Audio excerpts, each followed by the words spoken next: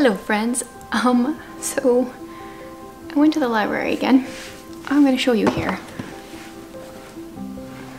There's quite a few books again. I like the library. I like that I don't have to pay for any of this. I'm going to try to be fairly brief and show you all the books I've gotten recently. Today I'm just going to do a library haul, and then my next video I'm going to do a library TBR. I'm rethinking how I want to do this in 2021. I've been doing monthly library TBRs and monthly library hauls, and that's great. That does make sense, except that I have to go to the library pretty much every 2 weeks. Otherwise, books that I request go back and get returned. And so I'm wondering about doing smaller library hauls together with a TBR in the future. I might do that and then just pick like 2 or 3 books from the stack. But anyway, today we've got a big one, so let's just kind of dive in here. There is a variety of different kinds of books. Let's start with Rebel Rose. I think this is a fairy tale retelling. Yeah, so we've got Belle in 1789 France. I don't really know anything about this book other than that, and this is one that people have been talking about lately, or at least picking up. Whether or not it's any good, I'm not really sure, but I figured I'd get it out from the library and we'll see if it's any good, see if I actually get to it. I guess when I went to the library today, it was my last time going for the year, and so I'm gonna put up on the screen how much money the library saved me this year. Now, that includes some books for my kids, and I don't think that includes audiobooks or ebooks, and I don't read all the books, but I checked out a decent amount of books. Dust, this is a Peter Pan retelling. I've had this one from the library before and didn't get to it, which happens a lot. Then I've got The Kingdom of Back. This is supposed to be like a story of Mozart's sister, whose name is what, Maria, I think maybe, but there's like some magical elements to it. And then someone was telling me about Annabelle Lee. I think this is a Christian either mystery or like kind of like thrillery book of some sort. 14 miles east of Peachtree, Alabama, a secret is hidden. The secret's name is Annabelle Lee. Yeah, I read the back. I don't really get it, but I think it might be good.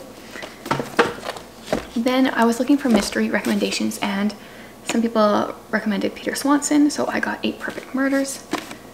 I really want to read more mystery books, but I'm like picky as to what I want to read in them.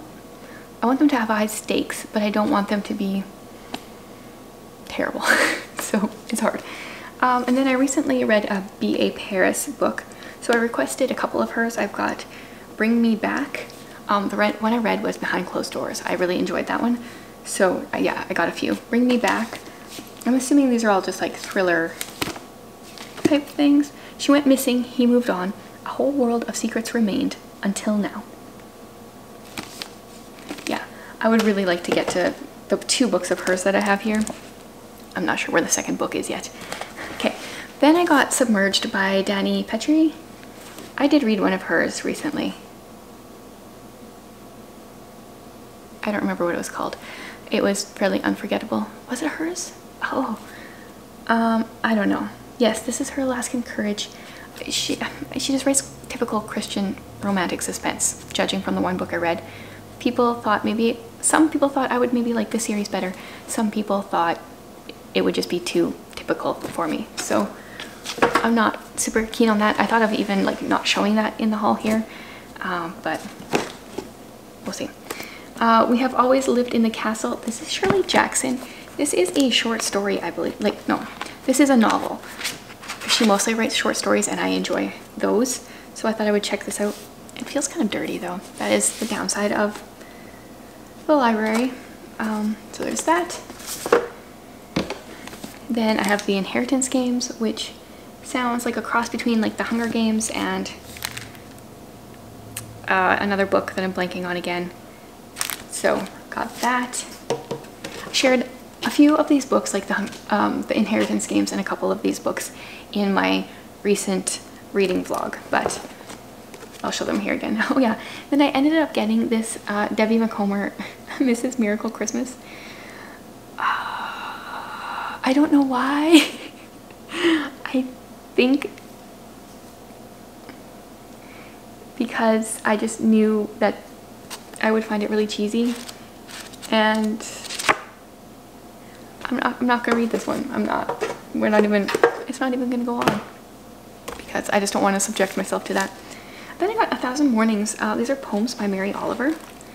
I've never read any of her poems to my knowledge, and I enjoy a certain kind of poetry, and I'm looking for more poets that fit that poetry. Pretty much Emily Dickinson, short lines.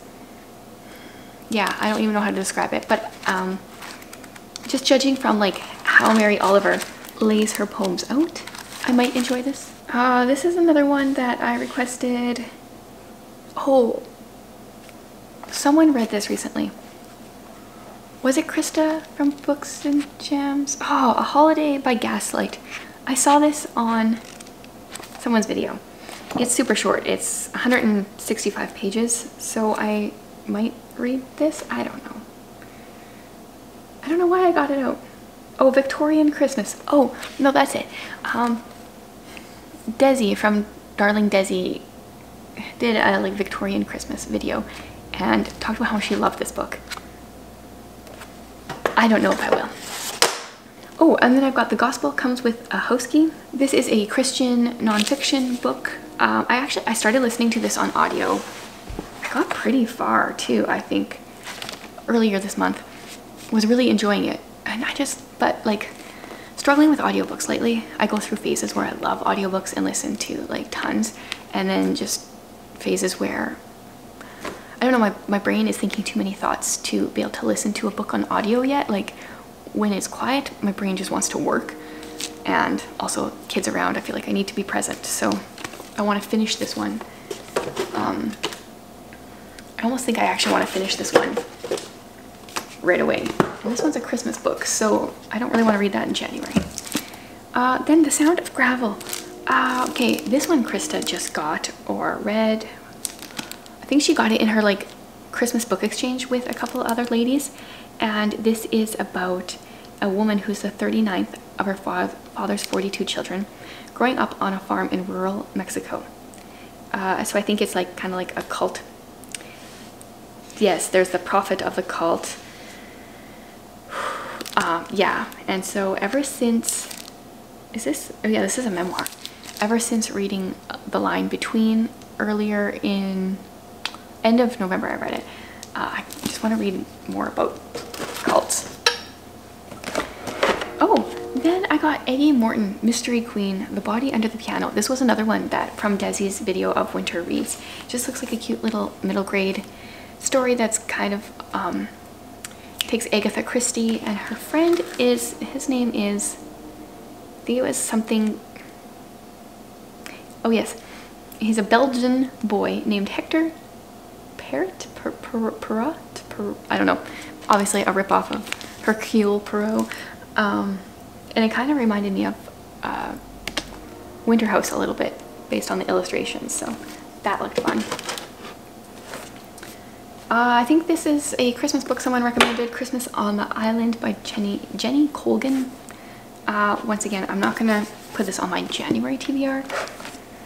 Then I got The Constant Rabbit, which is England 2022. There are 1.2 million human-sized rabbits living in the UK. They wear clothes and can walk and talk and drive cars. Yeah, so I don't really know what this is about other than that, but I do know that Anne from Elizabeth Ann Reads likes Jasper Fforde, and I don't know why this is the book I decided to pick up, but apparently that's the book I decided to request. Oh, then I have Still Life by Louise Penny, who is a Canadian mystery writer, and I've been wanting to read more mysteries, like I said, and this is the first in her series. So I wanted to start here, and hopefully I'll enjoy the series because I think there's quite a few books out. These are stories and poems from audacious literary mavens. It's called Women Who Wrote. This is a really pretty cover. So I think it's just like short stories and poems by a variety of women. So we will see Louisa May Alcott, Jane Austen, Emily Dickinson, and more. That sounds like a good lineup. Oh, then I have Wildwood. So I am a patron of Morgan Long's Patreon, and this is one of her options for her January buddy read. I'm hoping this one wins the vote. This is what I voted for. I own book 2, it's on my shelf, but I haven't actually read book 1. So I'm hoping to be able to read this in January. Then I got Missing Mike. Someone just read this. It's about a dog and there's a fire. I'm not sure who. Oh, this is a free verse novel. So this might have been Amanda from the Curly Reader who recommended this one or said she enjoyed it. That might be where I heard it. I really like free verse novels when done well. Okay, so this is Colleen Coble. She normally writes like Christian suspense, romantic suspense kind of thing, but I heard that One Little Lie is a really good one by her. So I grabbed this one to try out. And then I just have one more. Well, I kind of have two. I got a picture book for myself because this is The Office, A Day at Dunder Mifflin, and I just wanted to read it myself. That one's not even for my kids. Then the final one is The Family Romanov, Murder, Rebellion, and the Fall of Imperial Russia. So someone said that they really enjoyed this book when I talked about Romanov, the historical fiction with a fantasy twist book that I enjoyed earlier this year. So I requested this one. And there we go. There's my library books. And then in my next video, I'm going to do a little TBR using Hey Reader to pick, I don't know, like 3 of them maybe. We'll see. Probably 3. Usually when I get going though, I just want to pick another one. I would love to hear what you have gotten from the library recently, and let me know what you're hoping I pick up here. Thanks for watching, guys.